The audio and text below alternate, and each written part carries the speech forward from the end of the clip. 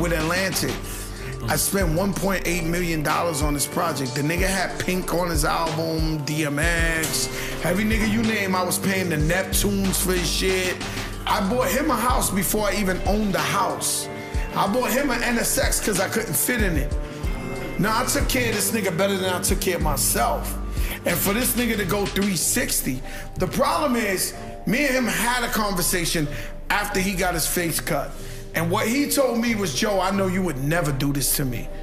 Ever in your life would you ever, there's no question I know you ain't do this. Next thing I know, 50 Cent blow up from beef, he start telling niggas, yo, this nigga cut me, he thought he was gonna blow up off the beef, but you lying.